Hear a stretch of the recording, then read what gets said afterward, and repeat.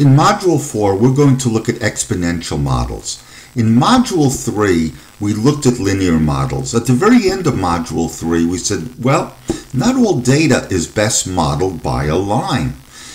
And in Module 4, we're going to be looking at such a case where a linear model is just not the best. Now, in a linear model, as x increases by 1, y increases by a constant amount, which is what we call slope. In an exponential model, as x increases by 1, y will increase or decrease by a fixed percent, not a constant amount, but a fixed percent. Now here's one example of exponential growth, as you can see in the graph. And you can see that as x is getting bigger, y is rising at a faster rate. Now this scatter plot shows you an example of exponential decay, where as x gets bigger, the y value is getting smaller. Again, in exponential decay that we see here, the y value goes down not by a fixed amount, but by a fixed percentage. So one way you can determine if you have a linear model or an exponential model, if they're talking about a percent change, it is exponential. If they're talking about a fixed amount change, it is linear.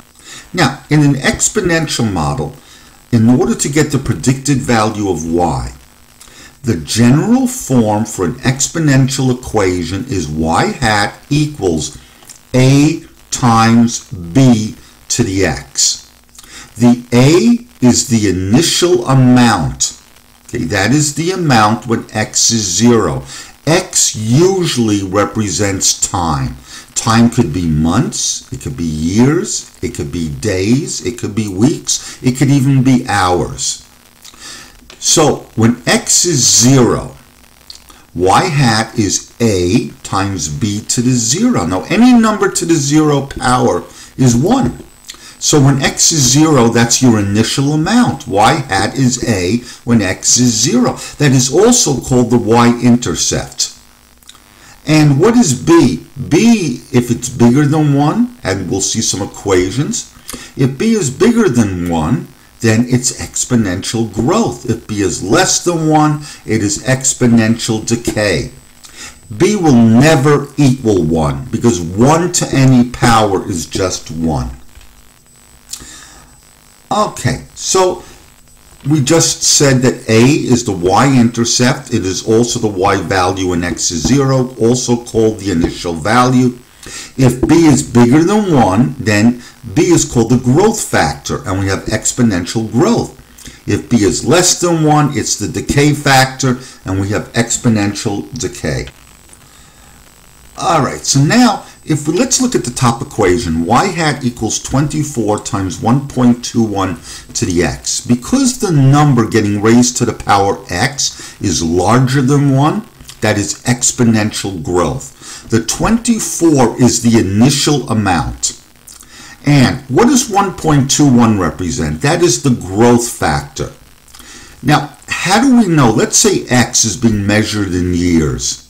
How do we know what the percent changes each year? Well, you ignore the 1. And what are you left with if you ignore the 1? You have a 0.21. That is, as a percent, 21%. So the number after the 1 in the parentheses is the percent change per unit of time.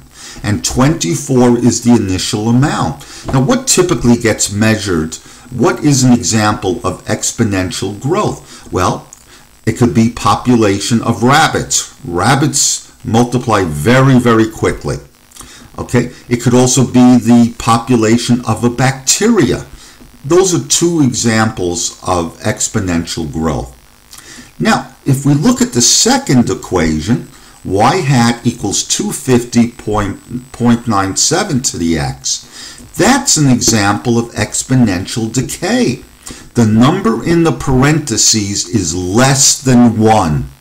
What's an example of exponential decay? Radioactivity, a radioactive substance.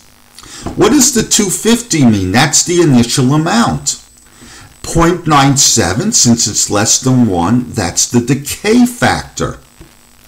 Now, 0.97 means that as we go from, let's say x is being measured in years, as we go from year to year, 0.97 or 97% of the initial value remains at the end of a year, which means we're losing 3% or 0.03 of the initial amount. So again, the number in the parentheses for exponential decay is the amount that remains after, for example, 1 year. 97% remains, so 3% of the initial amount is being lost over that 1 year period.